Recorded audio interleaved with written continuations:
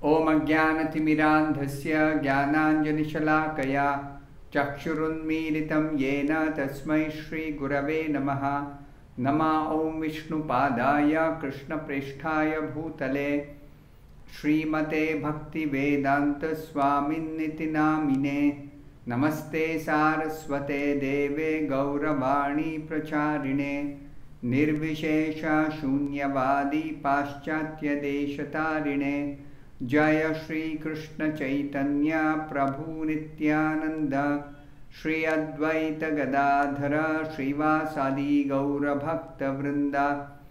Hare Krishna Krishna Krishna Hare Hare, Hare Rama Rama Rama Hare Hare.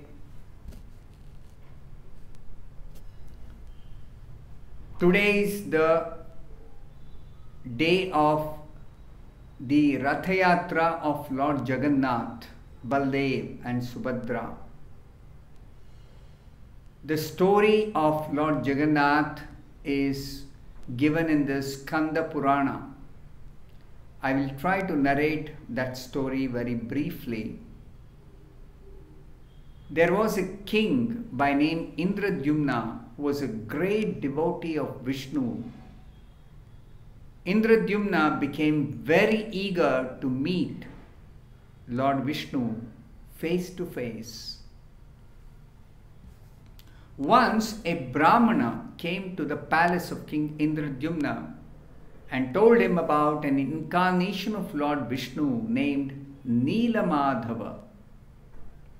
The king then sent different Brahmanas out to search for the deity of Lord Neelamadhava.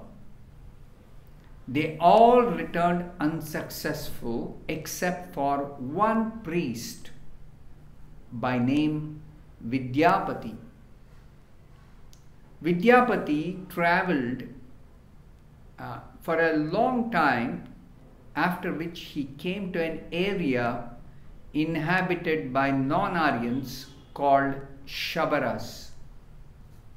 He stayed at the house of a local chief whose name was Vishwavasu.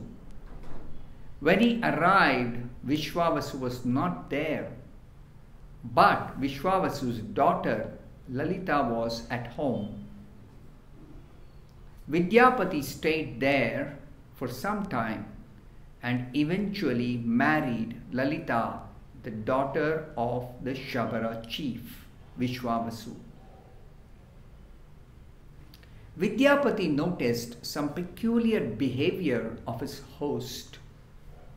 Vishwavasu would go out every day around noon and would return to the house scented with fragrance of sandalwood, camphor and musk.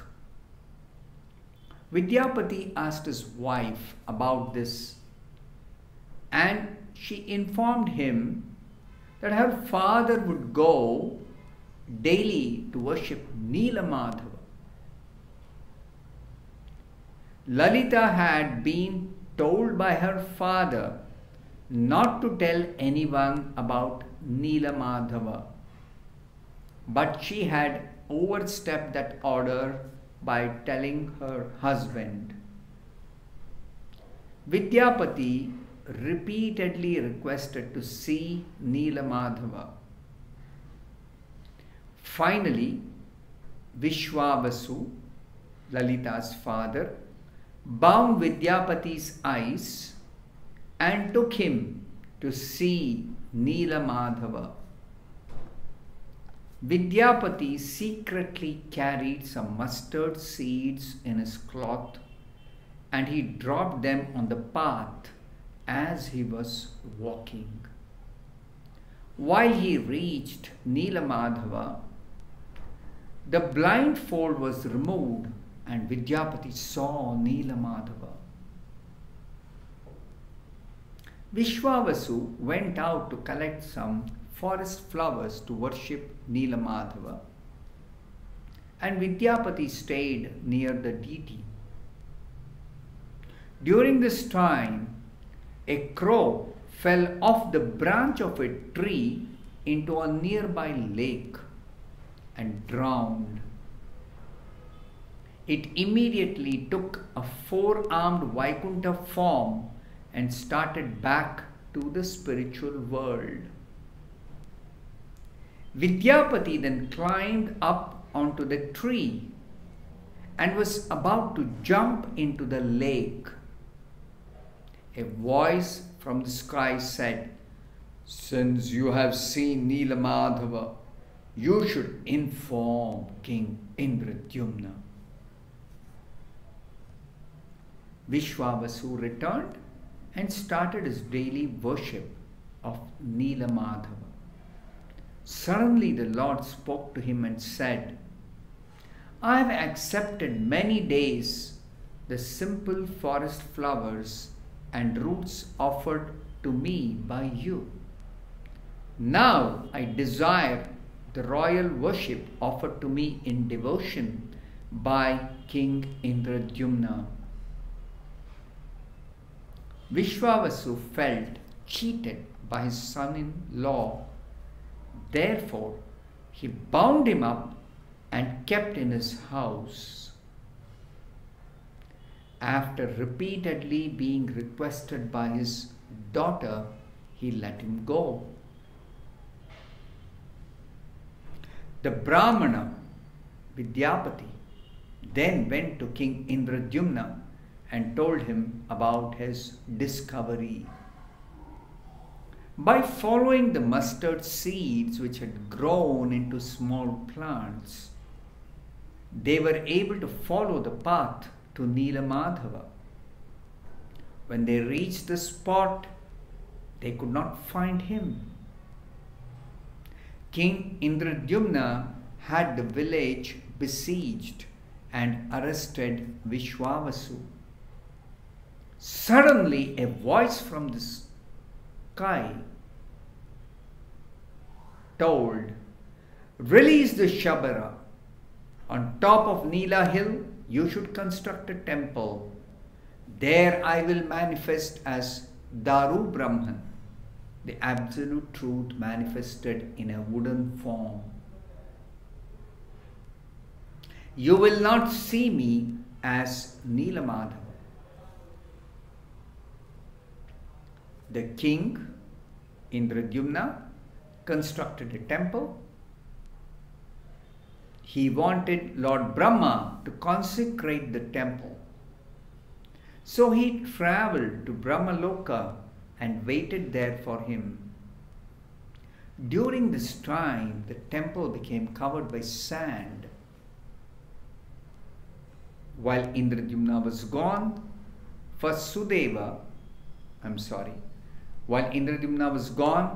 first Suradeva and then Galamadhava became king of the area. King Galamadhava uncovered the temple from the sand. Shortly afterwards, King Indradyumna returned from Brahma's abode. Indradyumna claimed that he had built the temple, and Galamadhava also claimed the same thing.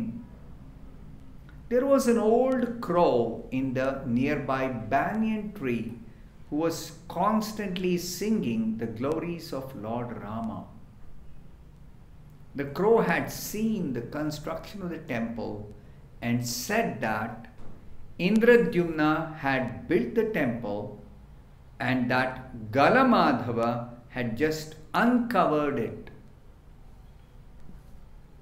Because he had not told the truth, Galamadhava was ordered by Brahma to live outside the temple compound on the western side of Indradyumna Sarovara lake.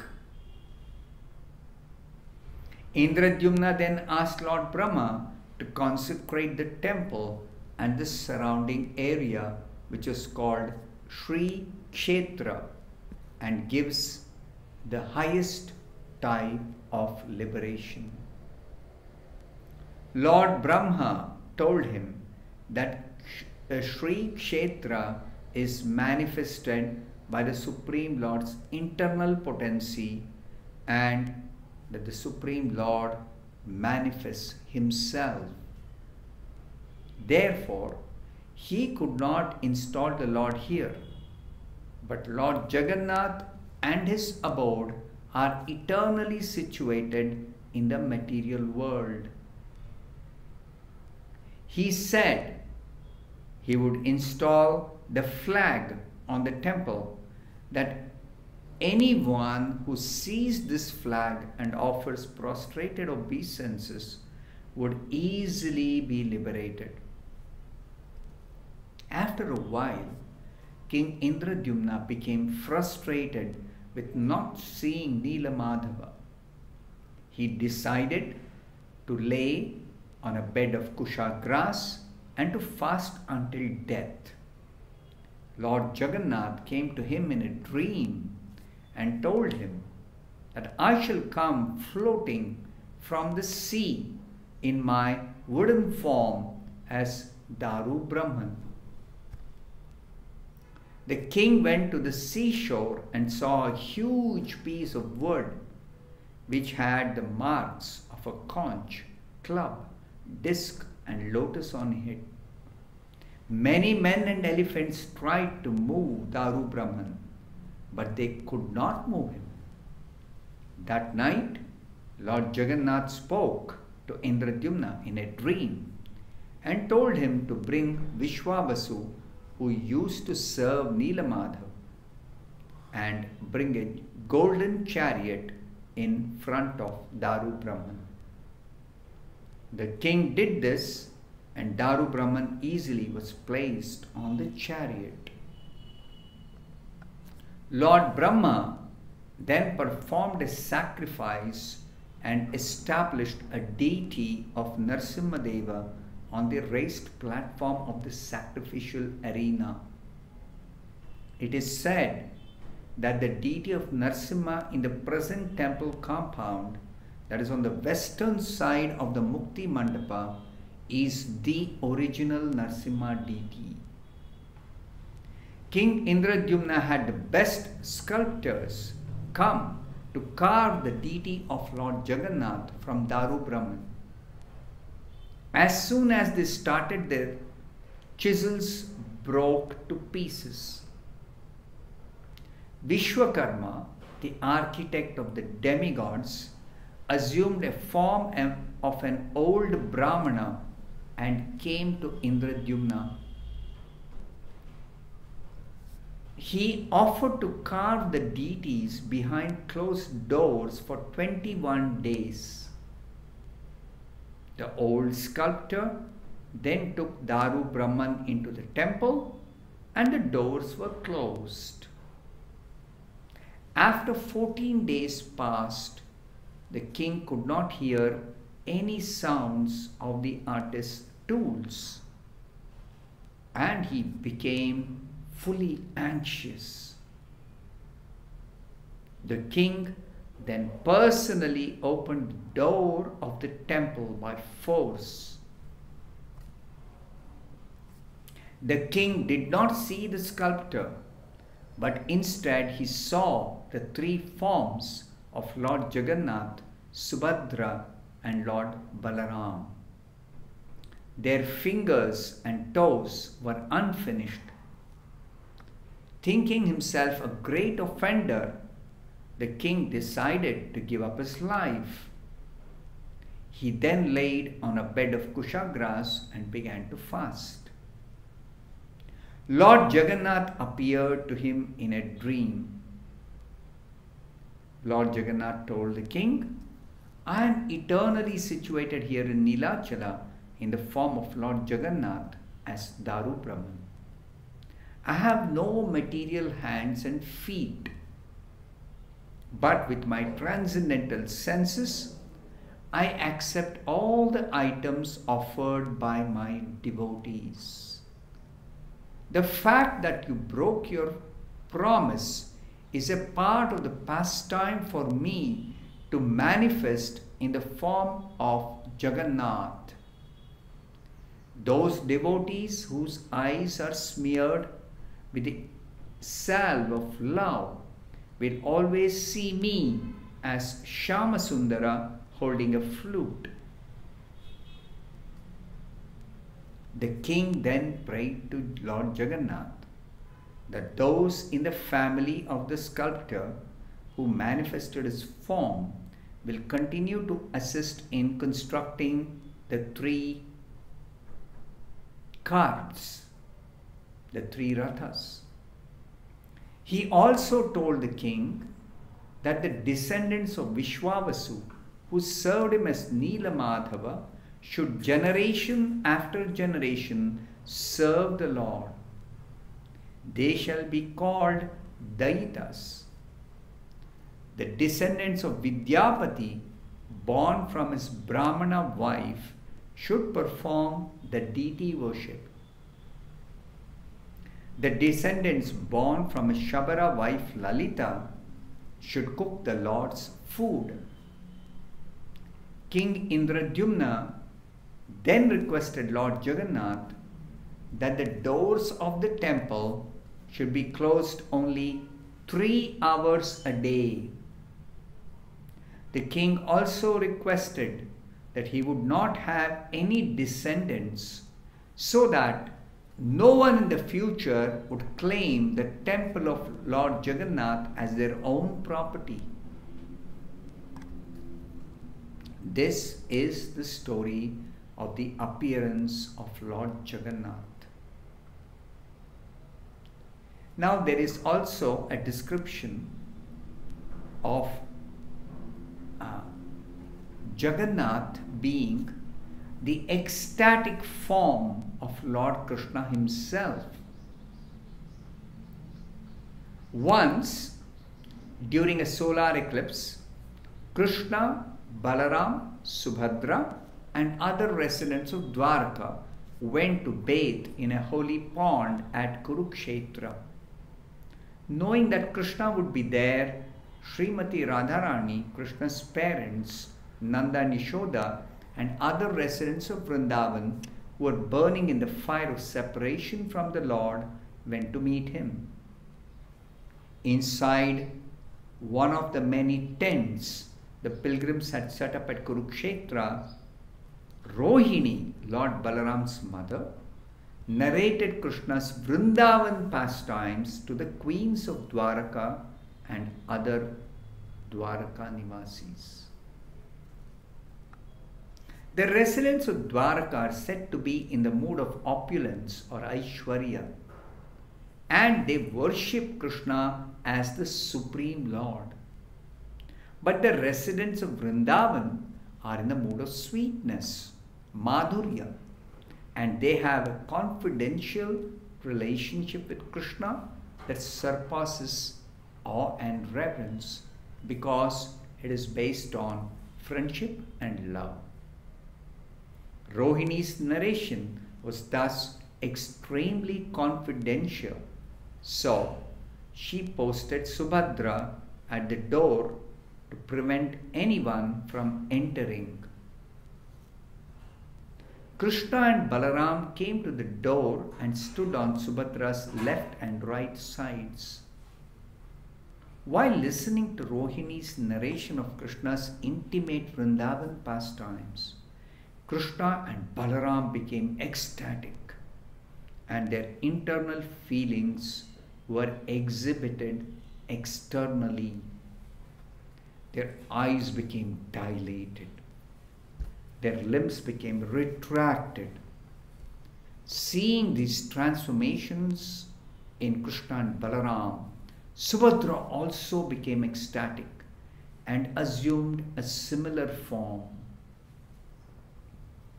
Thus, by hearing about Krishna's pastimes in Vrindavan, Krishna and Balaram, with Subhadra in between, displayed their ecstatic forms of Jagannath, Baladev and Subhadra. When the sage Narada saw Krishna transformed as Jagannath, he prayed to the Lord to appear like this again. Although the Lord is not obliged to anyone, he reciprocates with his devotees to fulfill their desires. Thus, just as Krishna appeared as Neela Madhava to satisfy Vishwavasu, he appeared in the deity form as Jagannath and resides in Jagannath Puri to satisfy the desire of Narad Muni. This special form of Krishna is also known as Patita Pavana, the savior of the fallen, and anyone who takes his audience with proper consciousness is awarded spiritual liberation. It is said in the Narada Purana, in that great abode known as Purushottam Kshetra, which is rarely achieved among all the three worlds, the Keshava deity, who was fashioned by the Supreme Lord himself, is situated. If men simply see that deity, they are easily able to go to the Lord's abode.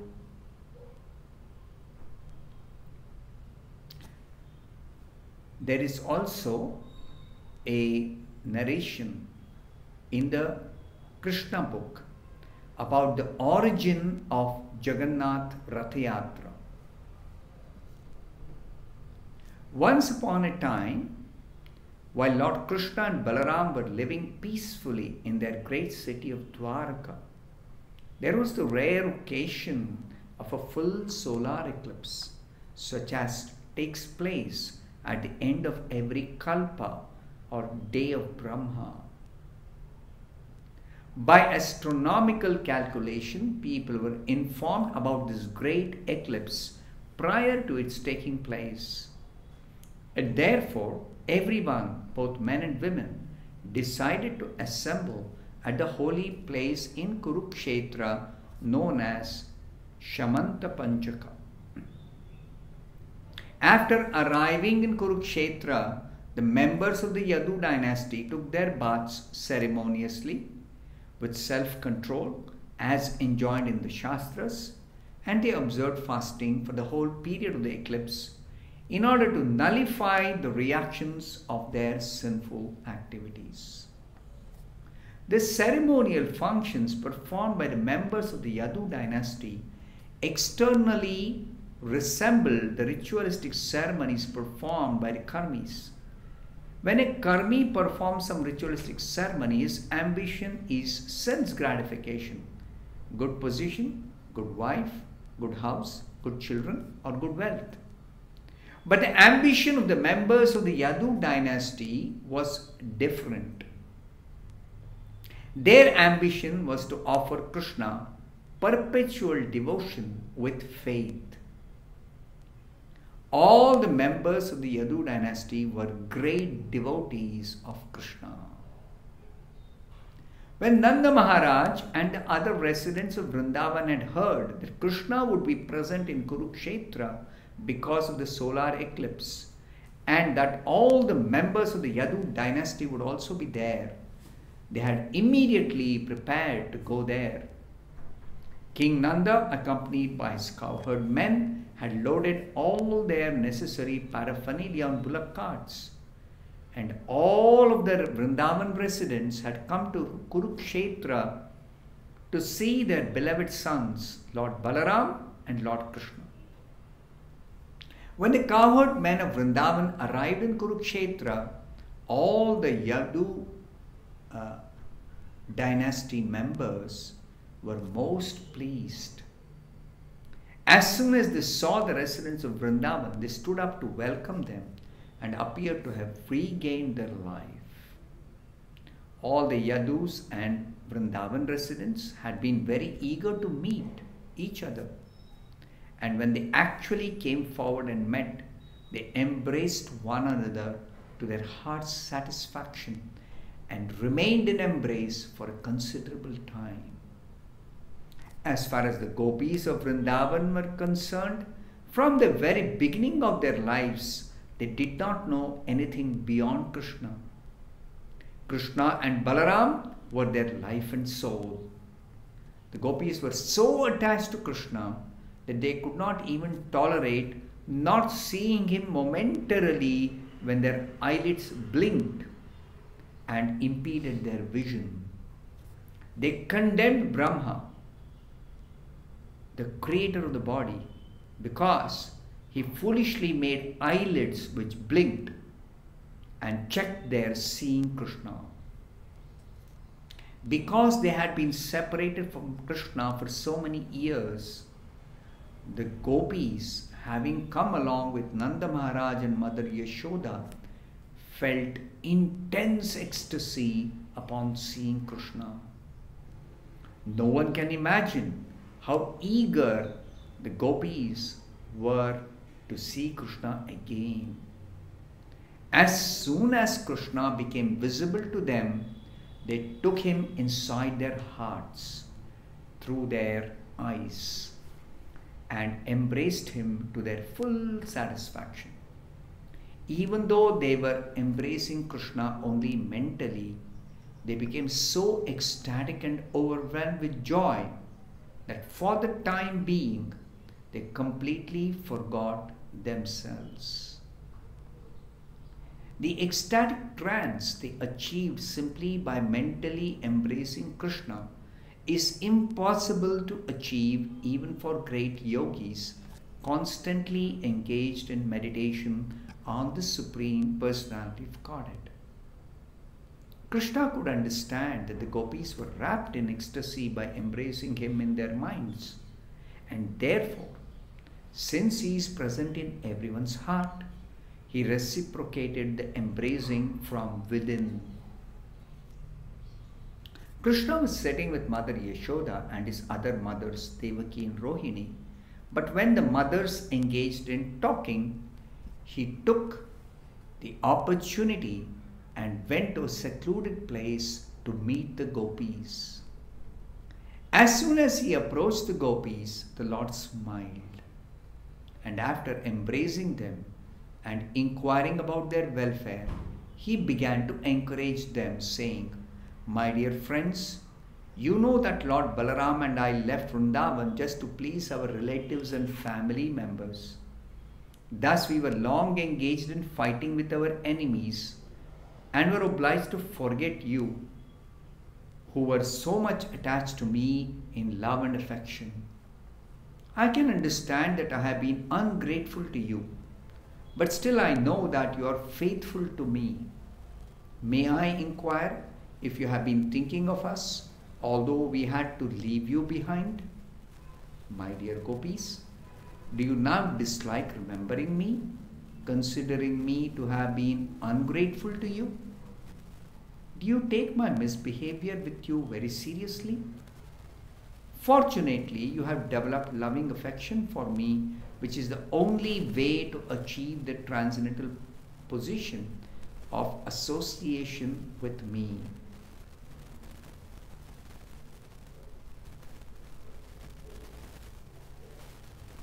Lord Krishna concluded by saying, "Unalloyed devotional service and affection for me are the cause of supreme liberation."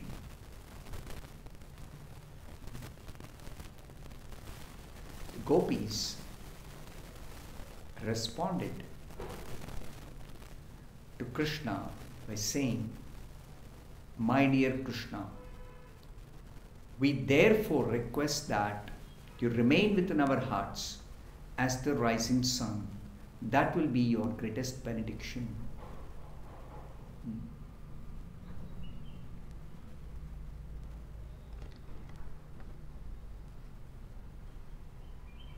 The gopis are always liberated souls because they are always in Krishna consciousness.